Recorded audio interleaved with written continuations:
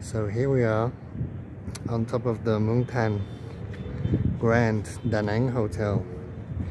So here, this is was a karaoke bar, but it's closed at the moment. But it's given me access to the rooftop.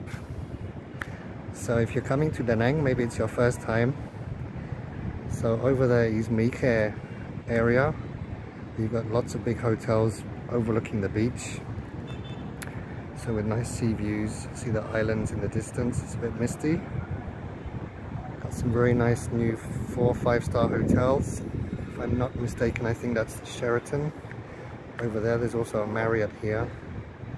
So that mountain in the background is Suncha Peninsula, and you can get up there by motorbike. So often the peak is shrouded in cloud. Today it's quite clear. So definitely go up there, get a motorbike and go up there, get stunning views over Da Nang.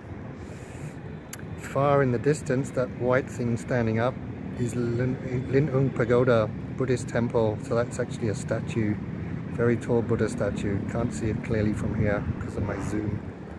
But definitely worth going to as well, very beautiful temple.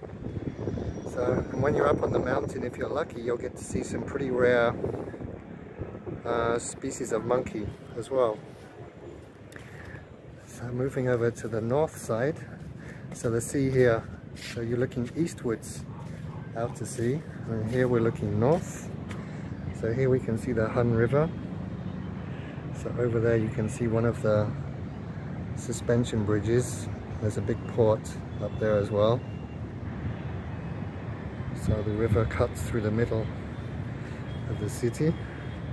See the mountains in the distance.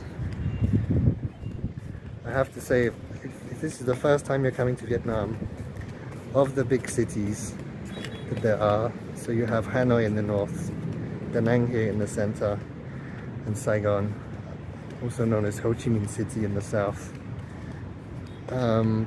Definitely, if you're gonna have to choose only 2 cities during your visit, I would say definitely make Da Nang one of them.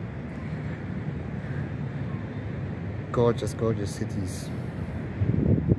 So you can see the mountains in the distance. So it's surrounded by mountains to the north and the west. So there is the Dragon Bridge. See the humps designed like a dragon. Over there you can see the dragon's head. So at 9 PM at weekends, that dragon's head spurts fire and smoke. You get big crowds on the bridge of visitors making videos and stuff.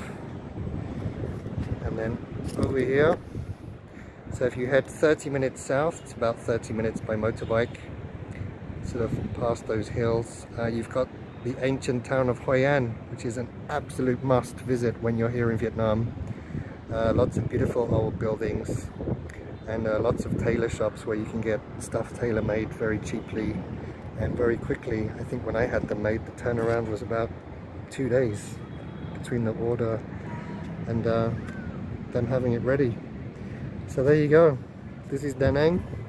Like I say, if it's your first time coming to Vietnam, definitely add Da Nang to your list of places to visit.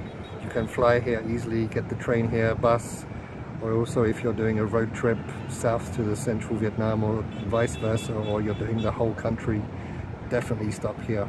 Okay?